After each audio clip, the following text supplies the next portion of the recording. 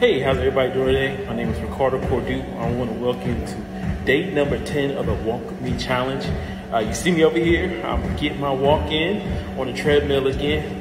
And so if you're asking, hey Ricardo, what is the Walk With Me Challenge? So basically for the next 21 days, I'm dedicating 30 minutes of at least walking or doing some type of exercise for 30 minutes. And what I've been doing is I've been coming on and I've just been talking to you all, dropping some nuggets. Hopefully something that I'm saying to you will help you be able to take that next step in your life and get some success, get some wins in your life to help you really do the things that you are called to do. And so let's see. So we are on day 10 and we have been talking about some things. Basically, I would say, we've been talking about things that I see successful people do to help them grow. And so the first thing was reading. The second thing was writing, which led to writing your goals. And now the third thing, which I'm going to talk to you today, is finding a mentor.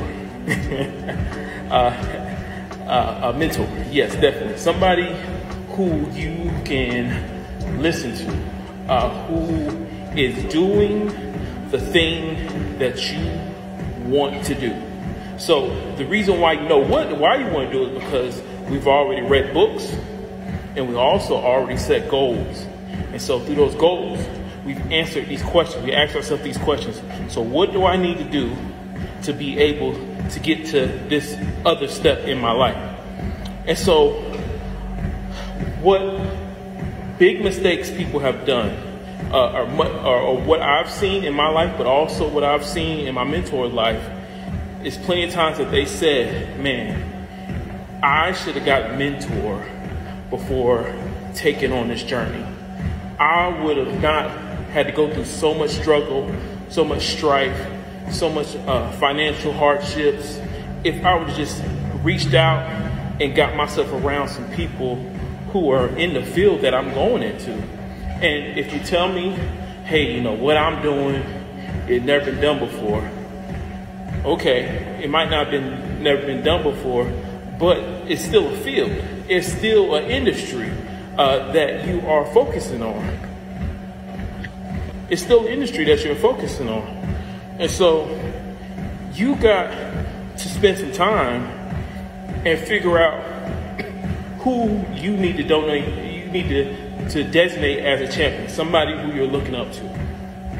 And so, you know, I want to give some examples because maybe you might be in a position right now where financially you don't have the money to hire somebody who can be a coach or a mentor for you in your field, right?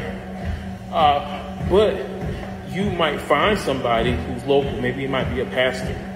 Maybe it might be somebody who's a motivational speaker or leader, or somebody who is in an industry, part of a business. Reach out to them. Figure out, you know, the places they're going to be at. Maybe there might be certain events that they might be speaking at. Try to get to those events. There's one that funny. The first time I met my mentor was at an event.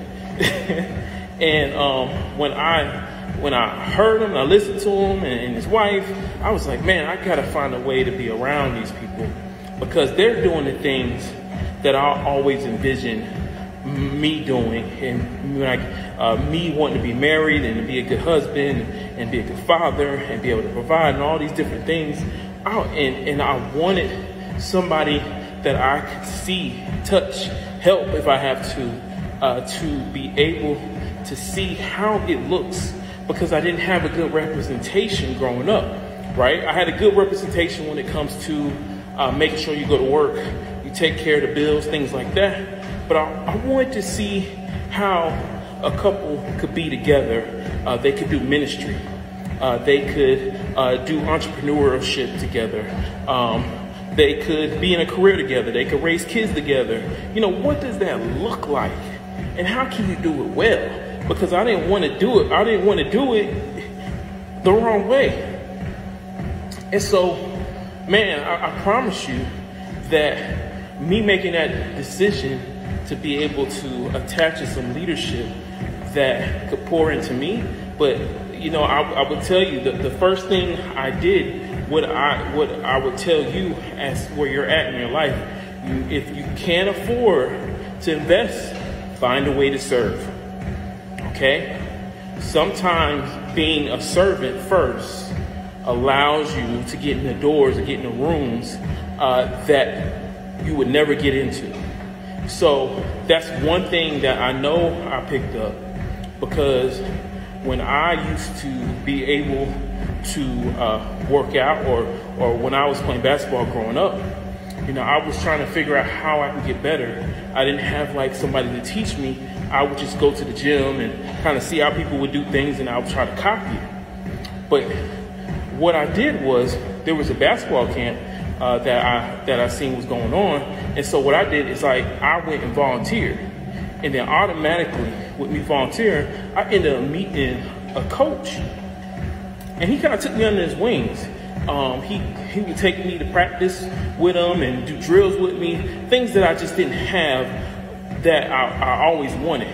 And I'm telling you, it made me into a good player, right? And so that's some things that you have to do to be able to realize that, you might paint this picture now. So now you've already got this picture, you got this vision that you have written out, you got your goals. So the next step is for you to be able to find that mentor to be able to show you, because what's going to happen is there's some things that you just don't know, right? And it's something that they know. Also, another great mentor is YouTube. YouTube is a great mentor. Whatever field you're in, whatever desires you're going, there's certain people who are high on the spectrum of what they're doing, and they match what you're trying to go to and do. Listen to them. See what they're talking about. They have a podcast, if they have conferences, anything like that. Make sure, like we said earlier, make sure you show up. Make sure you're there so you can begin the process of making that goal happen in your life. And so there's been plenty of stories where I have seen people start in one place, they connect with their mentor, and then a few years later, everything that they had in their goals, whatever they tried to do in life, it took them to that level, it took them to that next step, and that's where I'm at right now. So I'm in my next step because I attached to my mentor, I learned, I took the information down, and I'm still taking information down and applying it into my life. And so any success, anything that's happening right now, I had a vision for it. I'm walking in it now. That's what I'm doing right now. And then there's still more to go. And so I'm just telling you that what I'm saying is that successful people do this, and they do it well. They connect with people. The Proverbs talks about how you seek wise counsel into multitude. So you can have several mentors, several coaches. Some people might be a financial coach. You need to have a financial coach. That's important. Having a spiritual coach, spiritual mentor, it's important. Marriage counselor, marriage mentor, it's important. Business, career. People have several leaders that they listen to when it comes to this, because if you want success in life, you got to find out the information so you can know what to do to focus in on your direction of where you're going. So I just want to thank you for joining me for day number 10 of the Walk With Me Challenge. I will see you tomorrow, and we'll go over number 4 of what successful people do to grow in their life. So I love y'all. Bye-bye.